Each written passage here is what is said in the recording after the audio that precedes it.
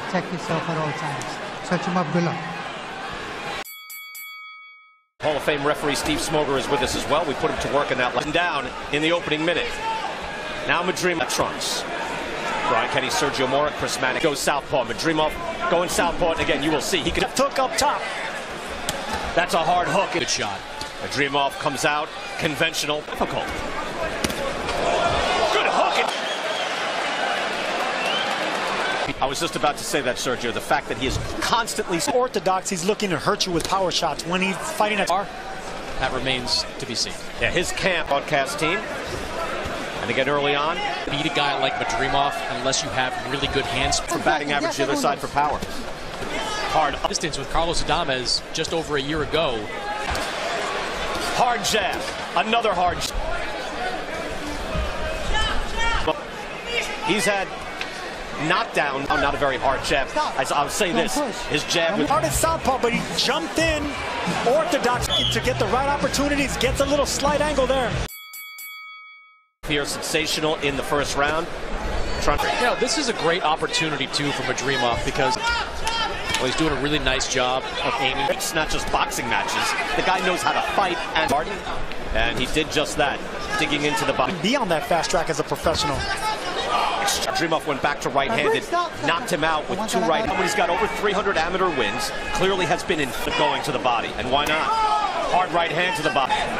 In a fight against Frank Rojas in March. With confidence that Top Rank had in Lomachenko. That's the type of power that Madrimov has. And body. And you're right, Sergio, those hard, stiff jabs. Able to throw the hook from all angles. Beautiful spin move there. But Sergio, frequently these guys are 30, 31 years old. This kid's 20. And fighting as the co-main on a Gennady Golovkin card. He's just an interesting fighter. The long haul. A lot of these amateurs that we see from East. Dude, get an angle with how fast his feet work just to land. Canelo is pretty much at its apex. We see a lot of times. But it could. Round 3, scheduled for 10. Hook, or excuse me, the right-handed jab. Digging and hooks. Fielding did not have the heft that Kovalev has. He was saying, this dirt, I don't want to touch it at all. This dirt is with hand speed. That's what Canelo Alvarez was able to do. Sergio, if you were to advise Madrimov, which in round 1, Madrimov back to southpaw. There's talk trash about each other and hug each other in the ring and look happy. And Barrera told us he's going to plan on neutralizing actions of Nacho Barrera and how he trains his fighters. But now he's... I'm in love with it too. I'm in love with the foot. Much bigger man, 175 pounds. We've seen... And there they are. Shots. Madrimov there switches back briefly. Golovkin in the main event. And what you're looking at right now is... Now, Madrimov is such a heavy hitter. Right hand, having a little bit of success and lands an upper. But Sergio, not a bad final 20 seconds of it. Like he is, and get angles like that, the power just comes from... He probably wins some fights. I'll tell you, here in round 4.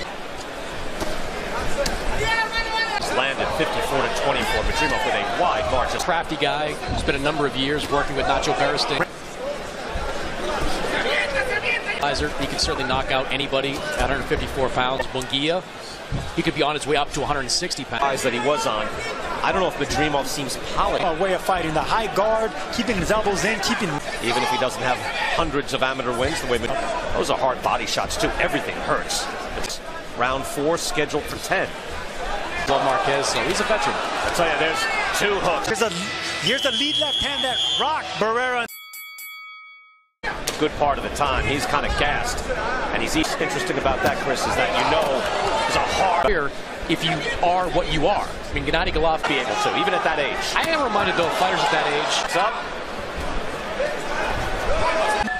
Triple G is up next. Chris, we've heard great things of hand by Madrimov. Is that Golovkin is such a good shot at a time, but these are hard shots. Hard jab, right? Taking over a camp of a veteran, experienced fighter. He did it with Sergio. Every punch has gotten harder, and you got to give it to Barrera. Run on time, so to speak, in training camp. There's subtle things that can change, but Golovkin, I think he's going to... Barrera's got to be hurt at this point. Now going back to the body. Madrimov up on his toes, showing a lot of movement. And here for Barrera. Can he last? 3 of his last 4, but you're right, one of those losses comes to... Barrera is out on his feet. Another hook. Esteves, and that's it. Benji Esteves steps in, and that is a TKO for the Dream, Israil Madrimov. I love that stoppage right, Benji. On number 5, referee Benji Esteves steps in, puts a halt to the bout. Your winner by TKO, now 4-0. 4 straight knockouts, and still WBA Intercontinental Super Welterweight Champion, Israil the Dream Madrimov.